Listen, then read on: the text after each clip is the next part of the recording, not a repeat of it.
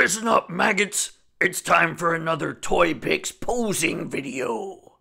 And that, ladies and gentlemen, is the worst Sgt Slaughter impression you'll ever hear.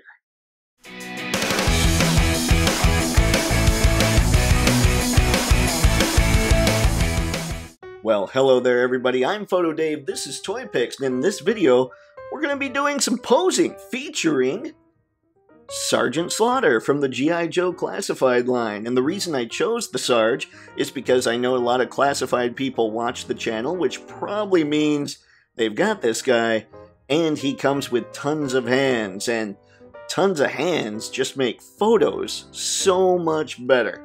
And I know that not everybody is into a lot of hands, but the reason I love this figure so much is because he has all those hands, and I can't wait until GI Joe Classified gets to that point where they're starting to just find some way to get us a lot more hands. Please let that happen, because I really do dig these figures. Anyway, as always, I'll be sure to leave product links in the video description below for this guy. Those are affiliate links, so if you buy anything after clicking those links on those sites, I get a cut, and I appreciate it. That's right! If you click on the Amazon link and you grab toilet paper, I get a cut. But you keep all the paper. So, with all that said, let's get to posing this bad boy, shall we? Alright, let's start with a good old-fashioned just pointing. I'm going to show you this one, kind of do a bit of a 360 here, so you can see how it was done. There's nothing too complicated about this one. You're really using the joint, the butterfly joint going on here, obviously the shoulder joint. You don't want a fully straight arm. That's not going to get it done. You just want pointing, nice. And I'll show you a little bit of this. Remember, this is a little more exaggerated than it needs to be. But when you're doing a pose where you kind of have your hand at your hips like this, your elbows don't go straight out from your sides, or the Sarge's sides here. They go back a little bit. Now, this goes back a little further than it needs to, but I figured I'd point that out, and we'll get into that pose after this one. But there's not much you have to do with the legs. It's more just what you're doing with the arms. Oops. And not a whole lot even with the head. You're just kind of turning it, but there it is. That's just the Sarge pointing at you and giving you crap and calling you a maggot. Okay, for this next one, let's do hands at hips. Kind of like what's going on the side here. Just take this, pull out the hand, which should be much easier than I'm making it look. I'm telling you guys, if you've never tried to do this kind of stuff on camera, it is much trickier than you would think it would be. There we go. Okay, now I'll put the other fist in. Maybe for the next poses I won't show how to do the hands. Or, you know how to do the hands if you have Sarge, but wow. Oh, come on. Or maybe I'll just fast forward through this. Okay, there we go. We got Sarge, all good to go. Now, we can see here for a little bit of hands at hips action. Like I said, we don't need the elbow as exaggerated as it was earlier in that earlier shot. This is about right. There's a little bit of shoulder movement. You're twisting the bicep a little bit.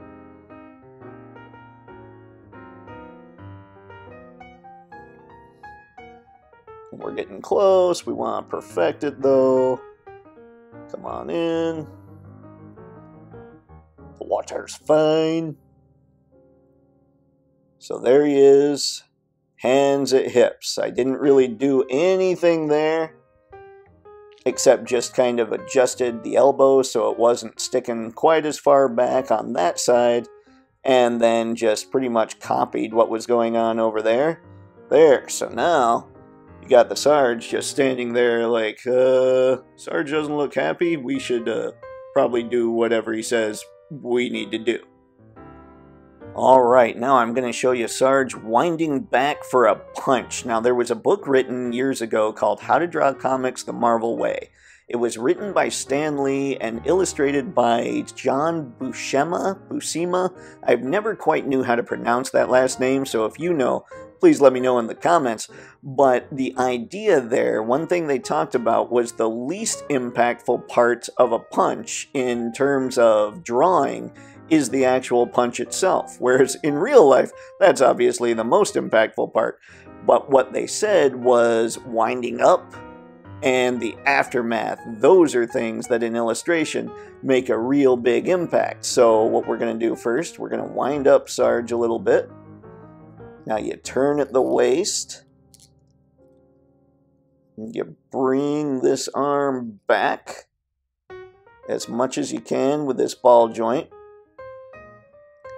And you really crank this. You get this arm so it's folded up a little more, because when you're winding up for a punch, you really kind of get that thing going. You get that so that's a pretty small angle. So you've got that. Bring it a little more up like this. Continue that twist. And lean it back a little bit, too, at the waist. And now, one thing that I always enjoy for a little more dramatic effect is the front hand using kind of being open a little bit. Oops, sorry about that. But the front hand being open, it's just good for a slight dramatic effect there. Obviously, Sarge is going to be looking to where he's punching. And if you can, get that chin down a little bit. But it can be a trick. Now this is, with this flopping around, I think this could be interesting. It's going to end up kind of back there a little bit, the whistle. We still want to turn his head a little more. There we go. Alright, so Sarge is winding up for the punch. You've got, because his torso is twisted that way, this part, this leg, will be out ever so slightly. It doesn't need to be tons, but it does need to be out just a little bit, because that's kind of where the force is getting exerted from the legs, and because the torso is twisted that way, this leg is the one that comes out. If it's twisted the other way, this leg pops out. So that is Sarge kind of winding up for a punch. Let's go up a little more on that. There we go. And that's what it looks like when I'm all set with it. So yeah, there you go. That's the wind-up. Now, next, I'll show you the aftermath. Alright, to get to the aftermath, we're going to turn him just like he really punched. Just like this. Getting this arm now up front as much as we can. It can be tricky. And then this arm's just back here. He just came through, went with a big punch. He's again looking to where whatever it is that he just hit, whatever it is he just knocked out. And you want to twist his neck a little more. That's just going to add a little bit of that action. And this arm can come out this way, can come back up. So it's got that going on. And there's the punch. This, because his body moved like boom during that, we're going to kick this back here even, kick the whistle. And because now his body is twisted to that side, we make this adjustment with this leg, and this leg is back now. So there is more of an aftermath of the punch. Let's go a little more forward there. Because Sarge is a big dude, chances are he was punching down a little bit. Okay, get the whistle back there. So there it is. Probably want to try and tilt there. There we go. Tilt his head a little more.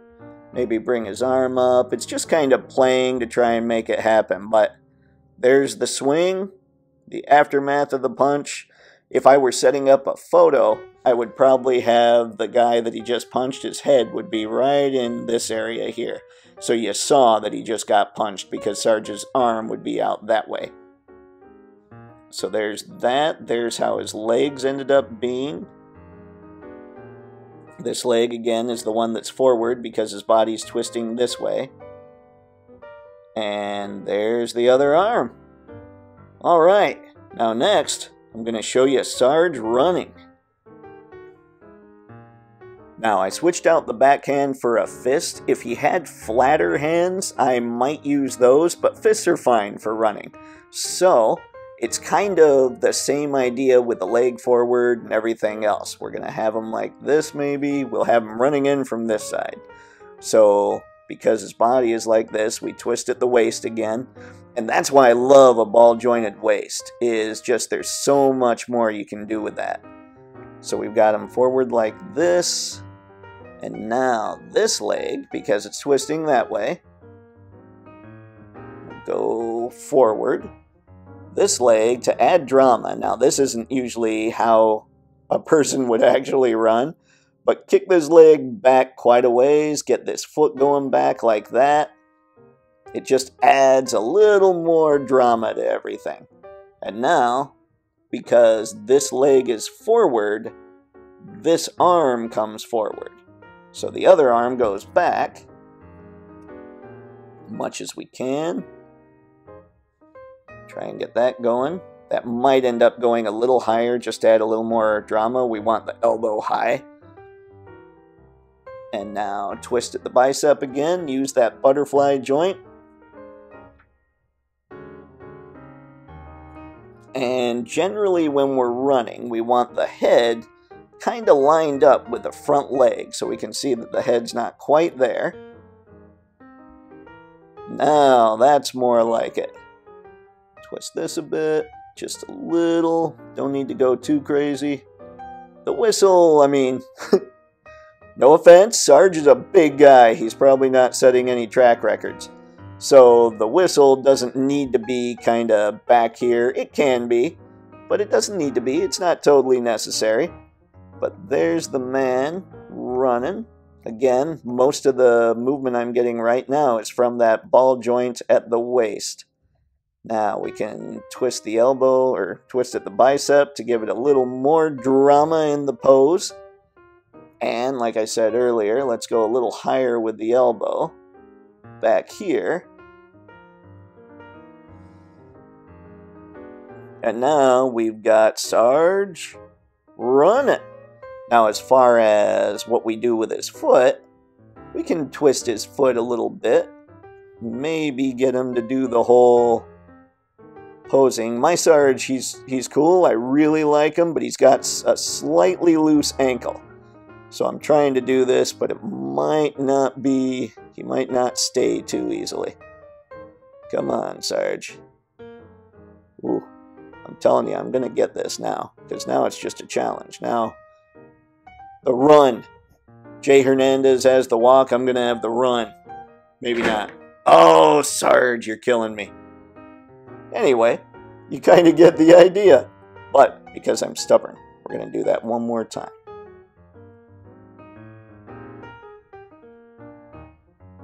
There you go. We've got Sarge running. And I did have to mess with the foot just a little. Just a touch. Just to get the balance going. We got him at that angle. And we kind of just look around to see where we think the best shot of him running would come from. Right now, I think photographically, this is more interesting than the other side. But probably most interesting is more this. To me, anyway. But that kind of just depends on what you're going for.